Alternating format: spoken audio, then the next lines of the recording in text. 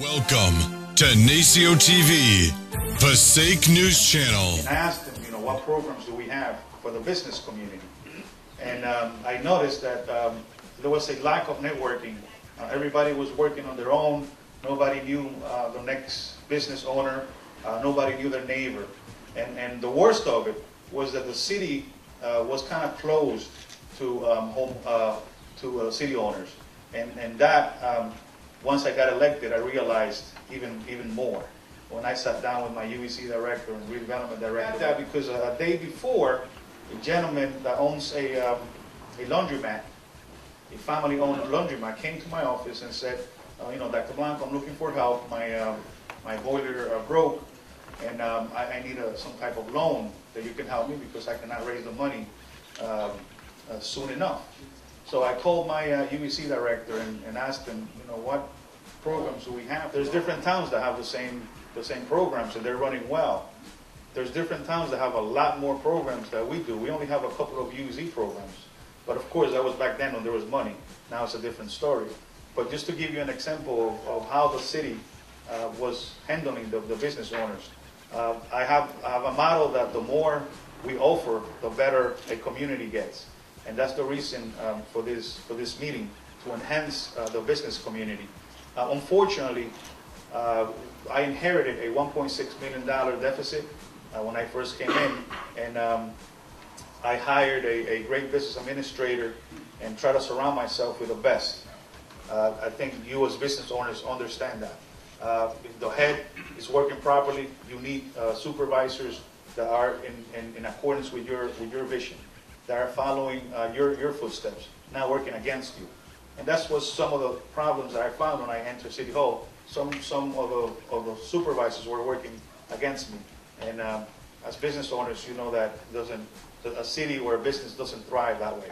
So I got myself a new business administrator, eager and with full of ideas, and most importantly, a new UEC director, and also a redeveloper, our main guy, Ricky Fernandez.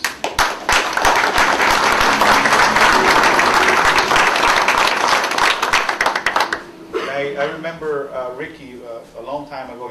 You probably encountered many situations with him. He's hardcore Passaic. I mean, the guy loves Passaic just as much as we do, and he knows the ins and outs of the city. He knows the past. He knows the present, and he has a great vision. He's very ambitious, and he has a great vision for the city of Passaic.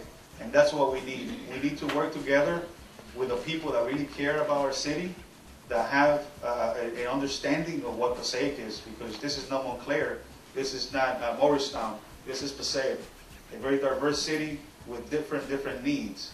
And that leads me to what's going on with our budget. As you know, we elected a new governor, and the first thing he did was he cut our state aid. Passaic, it's very dependent on property taxes. We don't have big companies to bring tax revenues. We don't have any other big income except state and federal income. And by the governor cutting $3 million to our budget, that really hurt us. Because the $1.6 million that I inherited, and we were closing that gap with renegotiations of the garbage and the dispatchers. We're making civilians do the work, and that's saving us $1.2 million. We were getting there. We were getting to close the budget. But that $3 million that the governor cut hit us really hard. And that's the problem that we're having now. Not only the $3 million, but the short amount of time that we have. We only have a few months to close that gap. So that got us into negotiations with the PBA and the fire unions and employees. Think outside the box with furlough days and other initiatives that we're trying to do. It's hard because of the amount of time, but I guess it's also that people don't understand the economic crisis that we're living in, and that we have to work together and make sacrifices together. And that's what I'm doing with my administration. We're gonna cut straight. We're not discriminating anybody. All the unions are going to be in the process. They're going to have to share sacrifices. But this meeting, I want to make it as an intro and the platform for what has come to to be, what's going to be the business community in the city of Passaic. I believe in Passaic. I was raised here, and I think we can do a lot better.